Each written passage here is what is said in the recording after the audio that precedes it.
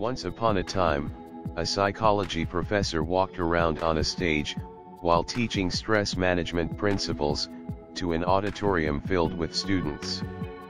As she raised a glass of water, everyone expected they'd be asked the typical glass half empty or glass half full question. Instead, with a smile on her face, the professor asked, "How heavy is this glass of water I'm holding?" Students shouted out answers ranging from 8 ounces to a couple of pounds. She replied, "From my perspective, the absolute weight of this glass doesn't matter. It all depends on how long I hold it. If I hold it for a minute or two, it's fairly light. If I hold it for an hour straight, its weight might make my arm ache a little. If I hold it for a day straight, my arm will likely cramp up and feel completely numb and paralyzed, forcing me to drop the glass to the floor. In each case, the weight of the glass doesn't change, but the longer I hold it, the heavier it feels to me."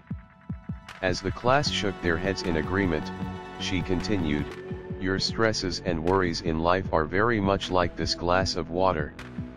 Think about them for a while and nothing happens. Think about them a bit longer and you begin to ache a little.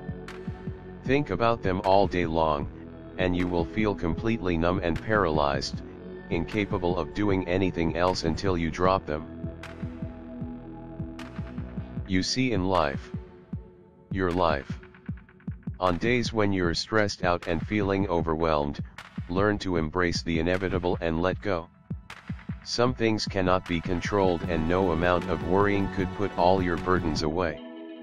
Instead of letting stress get to you, embrace it and conquer it. Let yesterday's worries inspire you to a productive day. This is Wonderful Words of Life Motivation. Thanks for watching.